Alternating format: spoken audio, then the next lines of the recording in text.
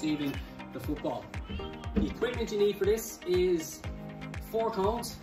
So if you don't have 4 cones, that's no problem. You can use 4 jumpers or 4 cones. You can use some water bottles, milk cartons, some bowls, plates, saucepans, whatever it is you can get your hands on. You would need football, and you would also need a flat surface to kick the football against.